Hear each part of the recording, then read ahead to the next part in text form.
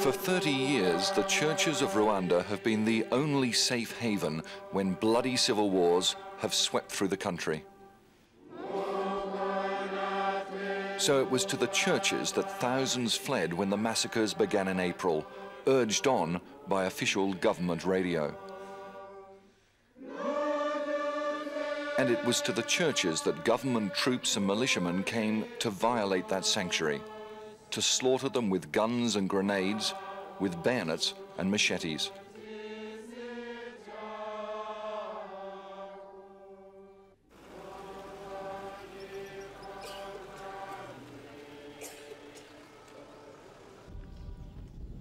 It looks like a paradise of fertility and tranquility. Rwandans call it the land of 1,000 hills, Africa's smallest nation, and with almost 7 million inhabitants, one of the most crowded countries on earth. In a country that is normally teeming with people, there is an awful silence hanging across much of Rwanda today. Hundreds of thousands, possibly millions of innocents have fled their homes, terrified of both sides in a civil war that became genocidal after the Rwandan president's plane was shot down a few weeks ago. Now, waiting in the wings is a new elite, one that claims it will bring not only peace, but democracy to this benighted country. Rose Kabuye is a major in the rebel army, the Rwandan Patriotic Front. Under last year's failed peace agreement between the government and the front, she was to have become a member of parliament.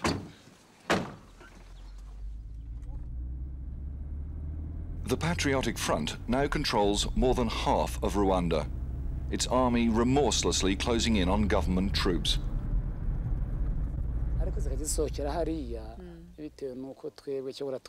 Rose's job is to win the hearts and minds of a people terrified by a war they cannot understand, traumatized by killings beyond their comprehension. So every member of his family and all his village were killed, huh? You know, a cell. How do you get on his family, yeah. And then the whole family. All his broad family. The village, yeah. Even the village. Yeah. Yes, he's the only one who survived. Out of how many? So how many was that who were killed? About 600. About 600 dead? Yeah. In one village? With children.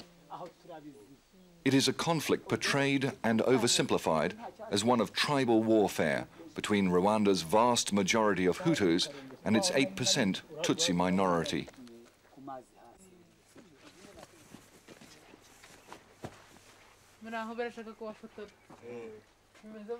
Herself a Tutsi, Major Rose Kabuye is out to convince the people, especially these Hutu villagers, that the Patriotic Front will obliterate the ethnic divides that the government has manipulated to hold on to power for 30 years.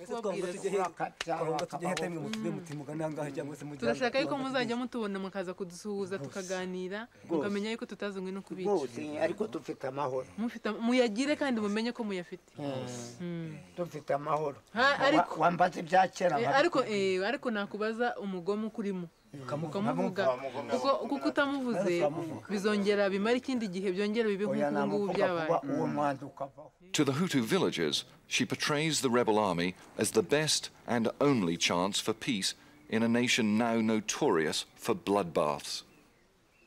First of all, I told them who I am, and I assured them that they shouldn't be scared. They should start their normal lives. Were they afraid of you because you came from the RPF?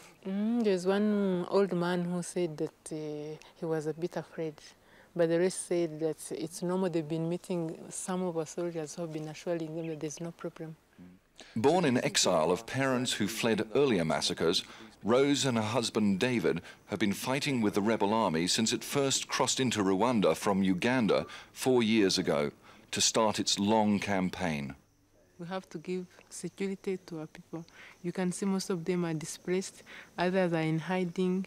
So the most important thing that the RPF will do is to secure the people.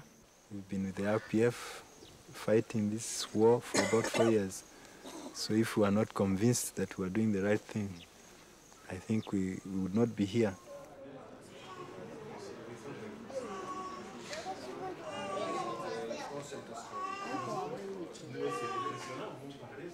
This is what happens when a government desperate to cling on to power unleashes the primitive fears and ancient prejudices of an ill-educated people. There was no spontaneous massacre. The killing was efficient, well planned. David, tell me about this woman's extraordinary story. So a group of militia, the Interahamwe, together with some soldiers, and they all came to their house and gathered them somewhere with the rest of the population in the neighborhood and start hacking them. They hacked on the neck, both legs, both arms. She had 4 children, 2 died. She has 2 with her here who are also hacked. And then they realized that pretending to be dead would save them. So they stayed in the dead bodies, in the group of dead bodies for a week.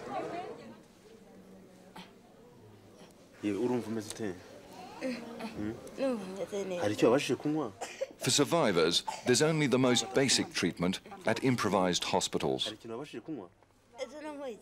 This patient has been injured by bayonet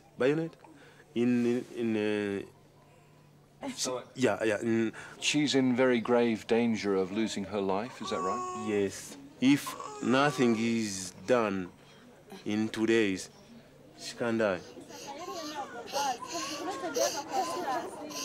Government-backed militias in almost every town and village systematically attack Tutsis and thousands of others, anyone suspected of opposing the government. It went beyond ethnic violence. Hutus like Dr. Sustain Buchana turned to the rebels to be rescued from the mayhem. But these injuries in some cases have been done by their neighbors. How are they ever going to live with them again? Some people have been killed or injured by some neighbors because of ideas from politicians. But otherwise, people live together